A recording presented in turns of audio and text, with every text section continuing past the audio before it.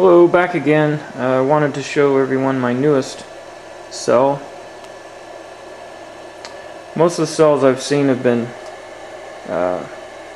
large, long cells like 4-inch PVC, kind of like this one here.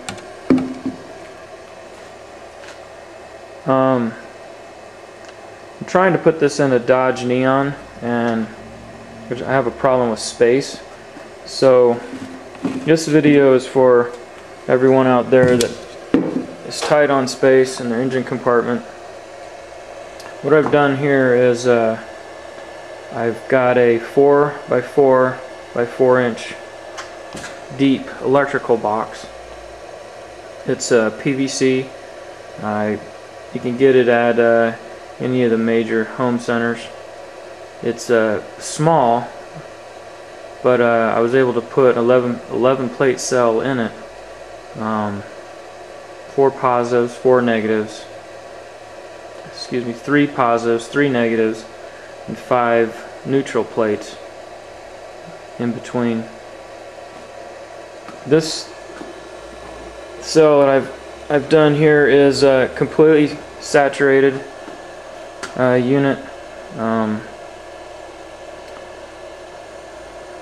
Got it running out, the gas running out to my bubbler, which is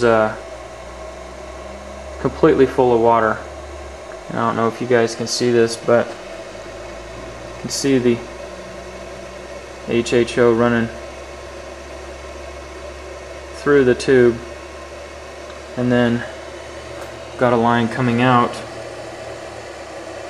of the bubbler going all the way back down and back into the cell on the bottom. What this is doing is it's creating a current inside the cell that's pulling the bubbles off the plates. And what also it's doing is it's keeping it fairly cool.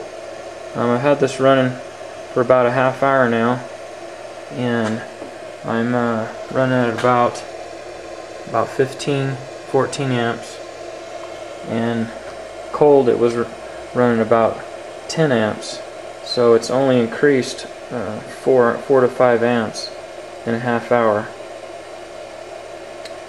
I am using about a teaspoon of electrolyte in this right now, and I'm currently getting about 600 milliliters of gas per minute. So just wanted to show everyone this cell, and if you have any questions, please feel free to ask. If you want me to take it apart, I'll show everyone what's inside. But I want to stick this in my Neon and test it on the road and see if getting any better gas mileage. Anyway, thanks for watching.